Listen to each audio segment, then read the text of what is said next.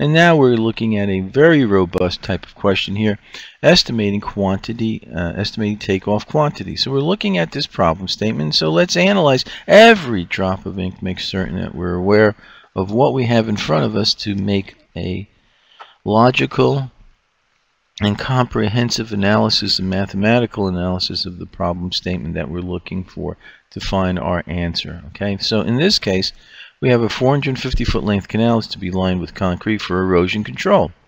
The next sentence, and I stress to you, I've seen through the years, candidates forget to add the waste factor, right? So this is a percentage base. So if you see this on the exam, you're going to take your pencil and you say, okay, I got to remember to add the percentage, okay, of waste. Often, if you don't do this very, very often, you'll forget that. And I've seen people do that, as well as for factors of safety. Often a problem statement will say, add a factor of safety of 2. They do, everything is perfect. All the examples are perfect, the calculations and all, but they forget about multiplying that by 2. So here, remember to flag it for yourself. Make certain you don't make that mistake, because one of the answers in the problem statement will have it without the 10%. You'll calculate this out, and what you'll find is, well, you got your answer, perfect. You got the answer that you calculated, and it matches up with one of the answers that are there. If you don't have the 10% in there, you'll have the wrong answer, but all the confidence that you did it right. And so what we see here is that the material unit cost for concrete and curing compound based on other recent projects are $98 and $40 for a 5-gallon pail of material. Now, this is not divisible. Don't think that, well, okay, it's $8 a gallon. So if I only need 1 gallon, I'm going to pay $8. No, it doesn't work that way. You have to buy 5 gallons. So if you came up with a 5.00001 gallon, right, you got to buy 2. So you spend $80, not $5. So be very careful with this. In estimating, rounding is mathematical rounding. We'll see that as we move through the rest of the section here. Next, the last sentence is project specifications require an application rate of a curing compound of 1 gallon per 300 square feet. And so let's look at the illustration and kind of visualize what we're doing. Make it a 3-dimensional object for yourself. Okay, so that's the first thing you want to do.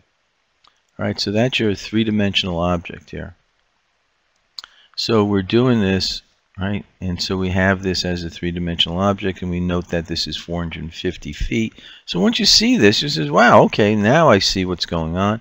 And even further enhancing what we're doing here, the concrete, the cross-sectional area for the concrete that we're placing here, I'm enhancing with my yellow pencil right now, giving you that view in a clearer view. So you can always do this on the exam. And then we have the geometry of the shape. We see that the bottom is 19 feet, 20 feet deep, and we're also given the H to V. So we have V and H. So we have H to V as being 3 to 2. Okay, so all this is put together for you. And so we need to do some geometry. So effectively we need to find this because it's a hypotenuse as to what we need to do. And 2, that's the concrete component, the yellow.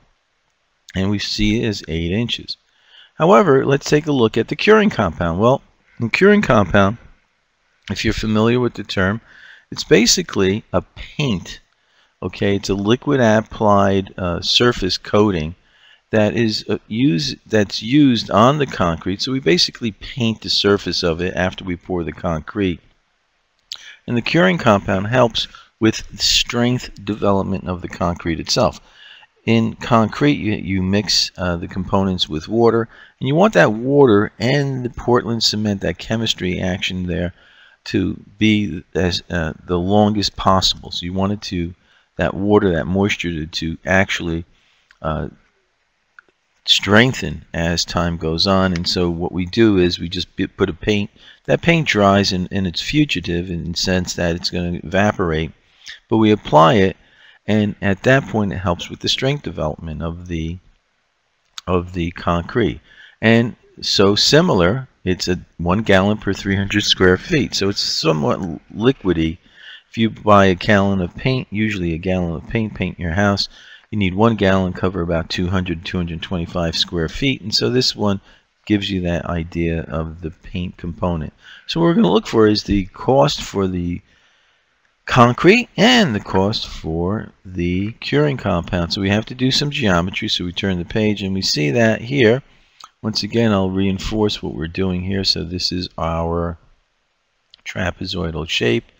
So we want to know the geometry of the shape, because at this point, if we're going down 20 feet, we're going over 30 feet, right? So that's how we do the math for that. So if we go down 20 feet, we find that we go over 30 feet, and so now we want to calculate out the hypotenuse of that, and so we use Pythagorean theorem and we come up with 36. The cross-sectional area, therefore, is 60.74. So the blue lines that I drew up on the screen, if that's the cross-sectional area, it's 60.74 square feet. But we're using it for 450. Divide everything in feet, cubic feet, to cubic yards, because that's the measure that we have in the cost, so we have cubic yards. Don't forget the 10%. As I said, it's a common mistake, but if you pay attention to this, you'll see very, very quickly. Add that 10% to it. That's your waste factor, and so as a result, it's going to cost you $109,000. Let's continue with our analysis and find the curing compound. The curing compound is the surface of the canal, so we already know that, and so that's that trapezoidal shape that we have. And so we want to multiply that by 450, so we have 41,000 square feet. The quantity of the curing compound, divide that out by the 300 square feet per gallon, is 163. We're going to add the 10% as we've done. We remember that, and when we do that, we can only buy it per a 5-gallon pail, and so we come up with 30.07. Now you have a choice to make. What are you going to be? What's your answer going to be?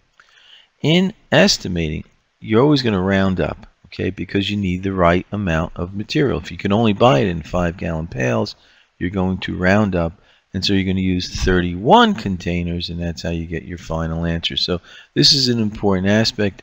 Okay, so it's good engineering judgment, right? We're not just blindly rounding up or rounding down. We're reading the problem statement, understanding the concept behind the problem statement, and coming up with a good engineering judgment aspect to the solution, okay?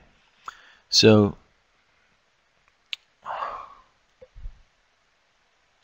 there's a question here.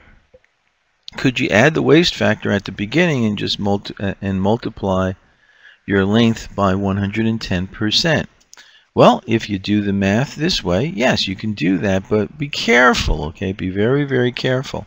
As I said yesterday, there are many ways of solving these problems. If your solution step comes up with this, you've got it, right? This is the best way and the simplest form. If you follow these instructions, people who don't do this very often find these steps as being very adequate in their analysis. If you do this every single day, then you can get more and more, okay, more and more involved in speeding this up, as you know. Okay, so if you do this in work every single day, obviously there are quicker steps to it, but we're learning, and that's the importance of it.